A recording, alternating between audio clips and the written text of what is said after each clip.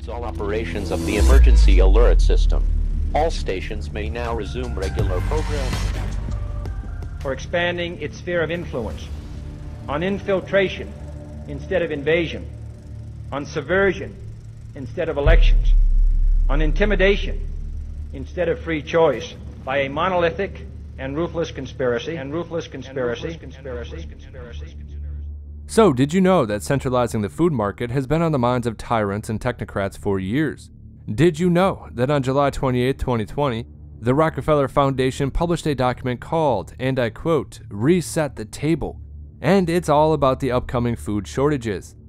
Now, in order to find out some info, we are going to read a section from the Thread Irish Substack.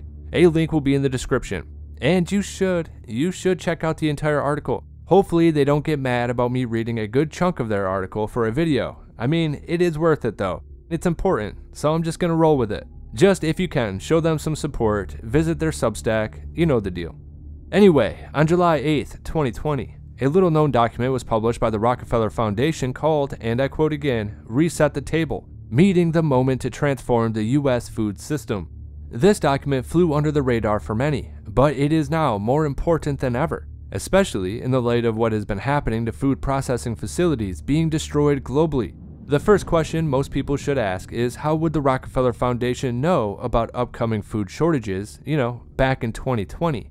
However, it is interesting that the title was Reset the Table. Surely, this is just another coincidence considering the Great Reset was announced on June 3rd of 2020. Amazing how they can get all their ducks in a row lined up so quickly, considering COVID had only been officially on the block for a few months. And really, we shouldn't be remotely surprised by the documents they publish, especially considering that in 2010, they published a document called Scenarios for the Future of Technology and International Development, in which, and this is really crazy, they accurately predicted the COVID outbreak. But as I have mentioned before, the Rockefeller Foundation is also deeply involved in the move to digital ID, a cashless society, and social credit systems. However, what about Reset the Table? What can we take from it? Actually, quite a lot. Now, before we jump into the document itself, it's important to look at the ties to the World Economic Forum, of which there are many. Many of those who contributed to the document have conflicts of interest, and you can check this out on pages 21 through 23. However, this includes global food companies such as Danone and Mars, the American Heart Association, which are dedicated to fighting heart disease and stroke. Oh, the irony. From there, the US FDA is also involved, and this also includes the Brookings Institute, Johns Hopkins University. Yes, it's the same Johns Hopkins who published a document predicting the SARS pandemic, and of course they were involved in Event 201. However, there are also the inevitable links to the Bill and Melinda Gates Foundation, and of course any university on the list has more than likely received funding. In the case of Tufts University, who has received millions and millions of dollars. And as you can see, Duke University has also received hundreds of millions of dollars. I mean, you get the point. The ties are everywhere, and to check out everyone who is involved in this, you can go to page 21 and 22. Naturally, this is all being dressed up as being beneficial to mankind, but once you dig deeper, the truth begins to emerge of the real plan. The one-page foreword written by Dr. Shah, and especially its opening sentence, is really quite telling, and I quote, "America faces a hunger and nutrition crisis unlike any this country has seen in generations."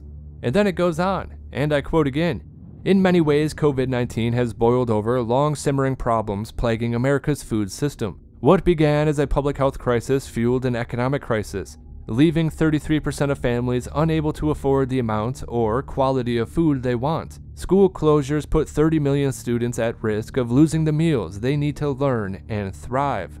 The finger is firmly being pointed at COVID-19 for causing many of the food problems. And that is quite amazing, considering that COVID has only been around for a few months when this report was written. However, they go on to say, and I quote, "This paper draws directly on those rich discussions to lay out a framework for change toward an equitable, nourishing, and sustainable U.S. food system." They are always there with the buzzwords, aren't they? The imperative to change the U.S. food system is not new. Many individuals and organizations have been working to address it for years, if not decades. What is new is the urgency and opportunity in this moment to make transformative progress. We offer some immediate actions here, but this is far from a comprehensive playbook, which must address many other important issues that deeply affect food and nutrition, such as living wages, housing, and transportation. All of us need to write that playbook together over the coming year. You know, equitable and sustainable seem to be very much a part of UN Agenda 2030. This comprehensive playbook he refers to would naturally include universal basic income as being part of the solution.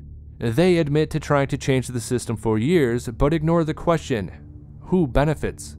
Now, amazingly, they admit and knew back in 2020 that 94% of people dying from COVID had underlying health conditions, predominantly being diet-related, and I quote, "These images tell a powerful story of the economic and public health consequences of poor nutrition, with 94% of deaths from COVID-19 among individuals with an underlying condition, the majority of which are diet-related."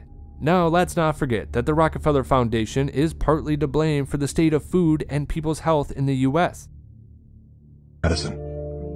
When it was discovered that drugs could be produced from petroleum, America's top oil mogul ordered his army of propagandists to invert reality accordingly. Medicines used for thousands of years were suddenly classified as alternative, while the new, petroleum-based, highly addictive, and patentable drugs were declared the gold standard. After buying a German pharmaceutical company that manufactured chemicals of war for Adolf Hitler, Rockefeller leveraged his political influence by pressing Congress to declare natural healing modalities unscientific quackery. Rockefeller then took control of the American Medical Association and began offering massive grants to top medical schools under the mandate that only his approved curriculum be taught. Any mention of the healing powers of herbs, plants, and diet was erased from most medical textbooks. Doctors and professors who objected to Rockefeller's plan were crucified by the media, removed from the AMA, and stripped of their license to teach and practice medicine. Those who dared to speak out were arrested and jailed. When evidence began to emerge that petroleum-based medicines were causing cancer, Mr. Rockefeller founded the American Cancer Society, through which he suppressed that information. John D. Rockefeller is duly credited as the founder of the pharmaceutical industry, and the reason that medical error is currently the third leading cause of death in America. This is not an indictment against doctors. More than anyone, they are under the stranglehold of the single largest lobbying power in Washington. Every year, the pharmaceutical industry spends at least twice the amount as big oil to influence laws, policies, and public perception. Thanks to Mr. Rockefeller, the architect of American monopolies, no industry has more power over our lives than Big Pharma. They even admit this themselves, and I quote, "The Green Revolution, which the Rockefeller Foundation played a role in seeding and scaling, was effective and successful in addressing calorie-based hunger and averting mass starvation, but it left a legacy that we see clearly today, including overemphasis on staple grains at the expense of more nutrient-rich foods, reliance on chemical fertilizers that deplete the soil, and overuse of water." The document is very much framed in the classic Hegelian dialectic of problem-reaction-solution. Here is the problem that they have created, you know which one I'm talking about, and now they want to implement the solution, which is transforming the global food supply. Naturally, this all ties into lands being destroyed, climate change, and trying to move people back into smart cities. Surprise, surprise. And I quote, "And food production, processing, and transportation has become one of the primary causes of the environmental fragility facing our planet, responsible for widespread deforestation, loss of biodiversity, water pollution, and between 13% and 25% of greenhouse gas emissions. Climate change threatens to further compound nutrition insecurity, intensify food loss and waste. It will deepen inequities in food distribution and worsen impacts on farmers and food chain workers." According to the report, what is the solution? They say they want to move from a focus on maximizing shareholder returns to, and I quote, "a more equitable system focused on fair returns and benefits to all stakeholders, building more equitable prosperity throughout the supply chain." There's that term again, quote-unquote stakeholders, which Klaus Schwab loves to use, as in stakeholder capitalism. In other words, they want total control of the supply chain while the World Economic Forum members get richer. Perfect.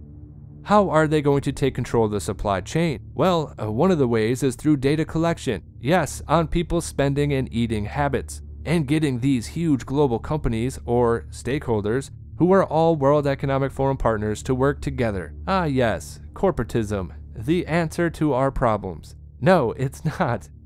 Anyway, they have here number 4, and I quote, modernize data and technology platforms to provide the tools needed to operate the system more efficiently in normal operation and under stress. Number 5, unify actors across multiple sectors, health, education, environment, labor, nutrition, agriculture, into a collaborative advocacy movement. Okay then. Of course, this will be achieved by, and I quote, success will require numerous changes to policies, practices, and norms. In other words, laws will have to be changed. It is also being sold to the general public as being good for our health, and food is being considered as medicine, which it is, I'll give them that. However, they go on to say that they have the ability, once this system is implemented, to make sure you won't get fat and sick. I highly doubt that. And I quote, investing in healthy and protective diets will allow Americans to thrive and bring down our nation's suffocating healthcare costs. Poor quality diets are the leading cause of rising costs, yet the healthcare system places little to no emphasis on nutrition. And again, that is true, I agree with that. But they want you to eat the bugs. That is their solution. Yes, instead of focusing on healthy eating, their plan is to centralize and control the food supply into one body, one single executive office. Kinda has a ring to it like a one world government too, doesn't it? Now, what is really interesting is that they make a reference to 9/11. Now, when this event occurred, it was for everyone's safety that the Department of Homeland Security was set up. People were afraid. Problem, reaction, solution. All over again. And it would seem that again, it's the same actors involved. And I quote, invest in coordinated federal, state, and local capabilities and emergency response. More than 15 agencies at the federal level alone directly regulate and implement programs that impact food from farm to fork. To add to that complexity, many food access programs are implemented at the state and local level. They go on to say, and I quote again, similar to the realization that prompted the creation of the Department of Homeland Security and the Directorate of National Intelligence after 9/11, the current medical predicament illustrated a clear need for a single executive office responsible for better coordination across government agencies and levels, as well as with community organizations that people know and trust. This report is dressed up as being in the public interest, yet it is anything but. For 2 years, the medical predicament was the focus of attention. However, it was only stage 1 of Agenda 2030. The total and utter destruction of the food supply system seems to be now well underway, and this is all too evident. Of course, when we keep hearing politicians talk about the Great Transition, what they are referring to is the Great Reset and Agenda 2030. What they are doing is centralizing power in every conceivable way. This is a global system, and it all results in total control.